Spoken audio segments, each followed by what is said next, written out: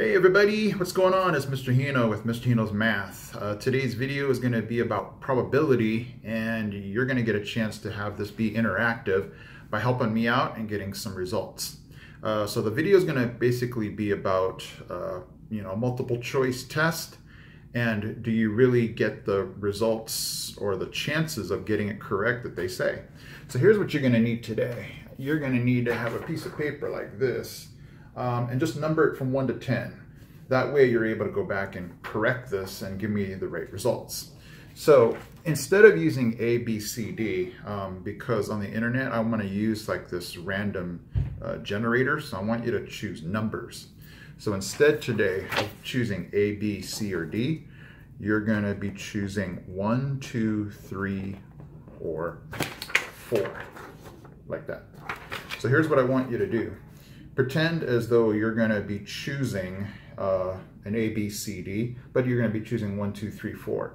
And what I want you to do is just list your answers all the way down from 1 to 10. So it's going to look like this. Number 1, I think it's going to be a 4. Number 2, I think it's going to be a 2. Number 3, I think it's also going to be a 2. Number 4, 1. Number 5, 3. Maybe 6 is going to be a 3 again. Number 7, a 1. Number 8, a 4, number 9, a 2, and number 10, maybe another 2. So this is all I want you guys to do, is just to number from 1 to 10, and then just guess what number is going to come up after I do this random number generator. And what we're going to try to do is figure out, are the odds really 25%? Now, obviously, you can't get 25% yourself, because, that would be either getting 2 or 3 right, but you can't get 2.5 right. So what I plan to do is to have you guys get all the answers, and after we compile a list of answers, try to see if everybody collectively is going to be 25%. So you're going to be a vital part in this, because your score is going to hopefully be a part of a lot of people's scores, and we're going to see if collectively if we're anywhere near 25%.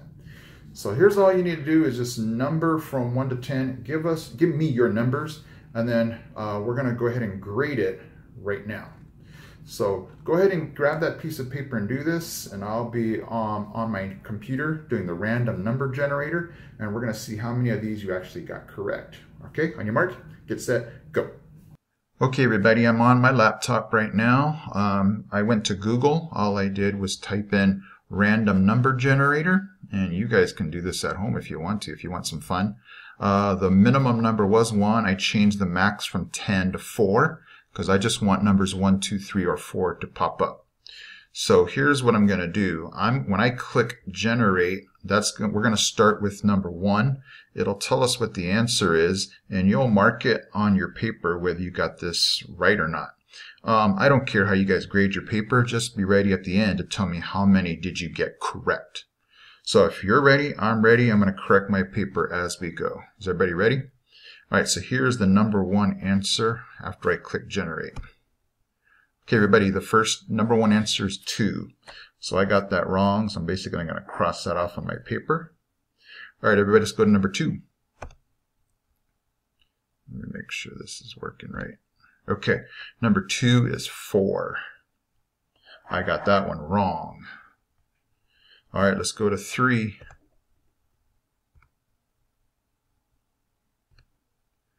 All right, number 3 is a 1. I got that one wrong. So far I am 0 for 3. I hope you guys are doing better than me. All right, let's go to number 4. Number 4 is 2. I got that one wrong. Let's go to number 5.